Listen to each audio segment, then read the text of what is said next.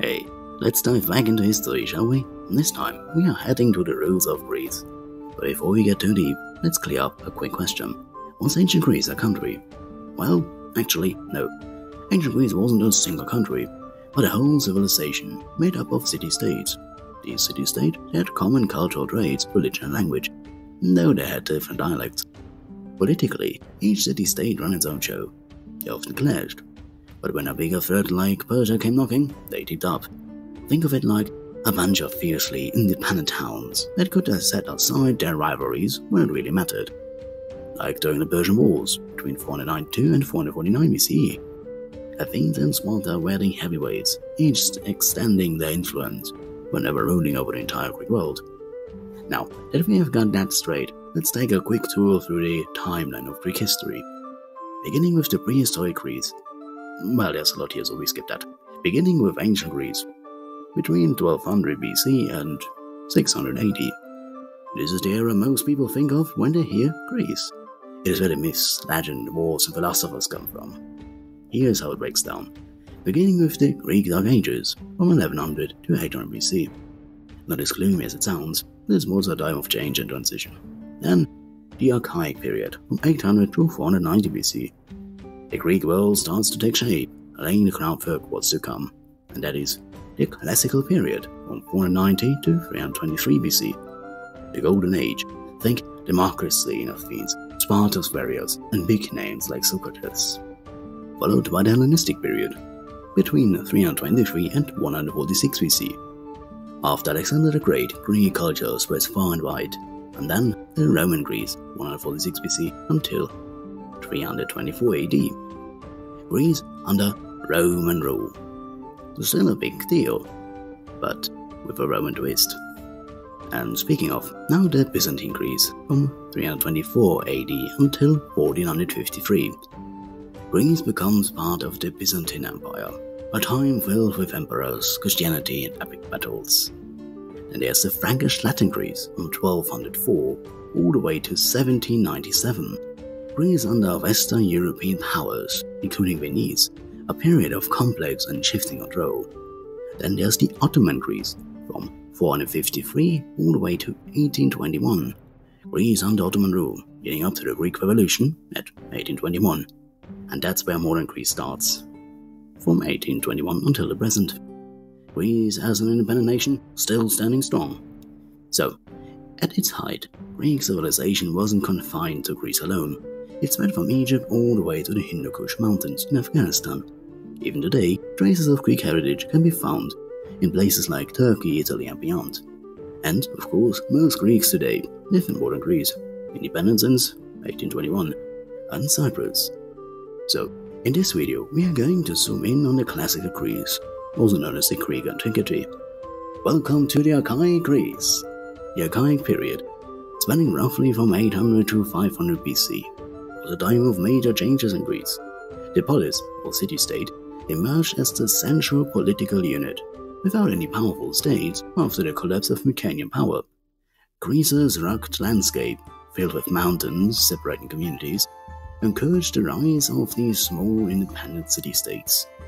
During this period, some Greek city-states were ruled by tyrants, with Corinth being a notable example, starting in 657 BC.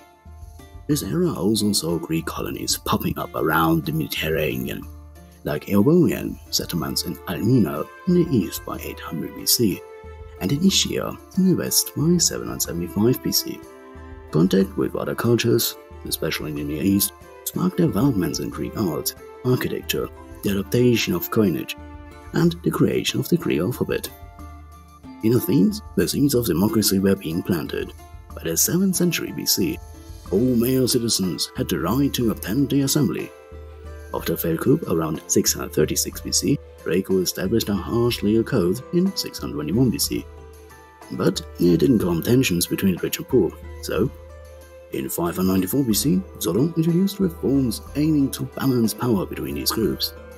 Later, in the 6th century, Pisistratus took control as a tyrant, and his son Hippias inherited his position, only to be overthrown by the end of the century, paving the way for Cleisthenes' democratic reforms. In Sparta, a unique political system with 2 kings, a council of elders, and 5 efforts developed, which tradition credits the legendary lawgiver Lycurgus. Sparta also expanded its influence by conquering and subjugating Messenia through the First and Second Messenian Wars. As the 6th century BC progressed, Greek city-states began forming formal alliances. Sparta, for instance, built the Peloponnesian League, an alliance with cities like Corinth and Elis to strengthen its position in the region. Other alliances were formed too, like those between Elis and Heraia, and between the Greek colony of Sybaris and its allies. Now, the Classical Greece. In 499 BC, the Ionian city-states, then under Persian rule, rose up against their Persian-backed tyrants. With support from Athens and Erythrea, they pushed as far as Sardis, even burning the city before the Persians struck back. The rebellion dragged on until 494 BC, when the Ionians were finally defeated. But the Persians didn't forget that Athens had aided the revolt. In 490 BC, King Darius announced a massive retaliation. Despite being heavily outnumbered, the Athenians, bolstered by the Plataean allies, pulled off a stunning victory at the Battle of Marathon, forcing the Persian fleet to retreat. A decade later, Darius' son, Xerxes, tried again, launching a second invasion. Many city-states in northern and central Greece surrendered without a fight, but 31 others, including Athens and Sparta, banded together to resist. Meanwhile, Greek Sicily was invaded by the Carthaginian force. In 480 BC, the legendary Battle of Thermopylae saw a small Greek force, led by 300 Spartans, sounds familiar doesn't it, hold off the Persians at their critical pass. Simultaneously, Galen of Syracuse defeated the Carthaginians at the Battle of Himera. The tide turned in favor of the Greeks with major victories, at sea in the Battle of Salamis, and on land in 479 BC at the Battle of Plataea. The alliances against Persia, initially led by Spartan general Pausianus, but later by Athens, pushed the Persians out of the Aegean by 460 BC. However, as Athens' naval power grew, so did its dominance, turning the Delian League into an Athenian empire.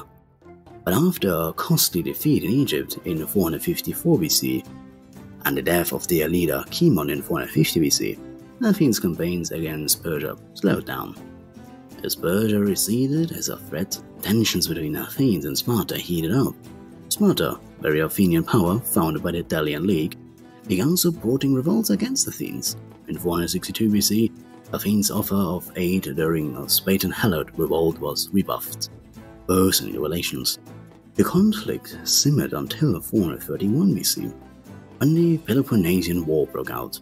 The war dragged on 4 years, with neither side gaining a decisive edge.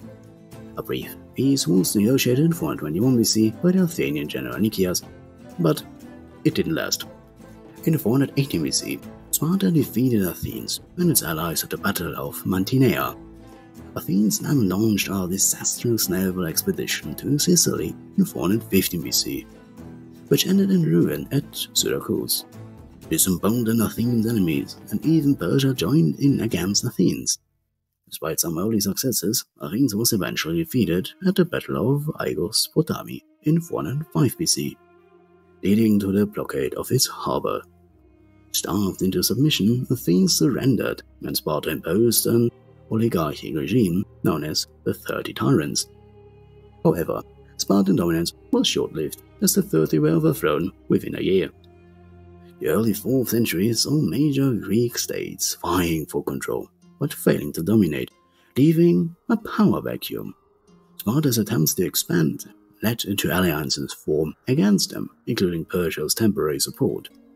By 371 BC, Thebes had risen to power, defeating Sparta at the Battle of Leuctra, and eventually freeing Messenia, dealing a blow from which Sparta never recovered.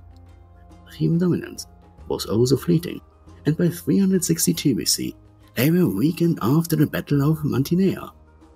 This instability allowed Macedon, Philip II, to step in. By 338 BC, Philip had defeated a Greek alliance at the Battle of Chaeronea and established the League of Corinth, planning to lead an invasion of Persia. Although Philip was assassinated in 336 BC, his son, Alexander the Great, took up the mantle, launching his legendary campaign against Persia. By 331 BC, after victorious at Issus and Gaugamela, Alexander had declared himself king of Asia. He continued his conquest into Bactria and India before his untimely death in 323 BC. Now,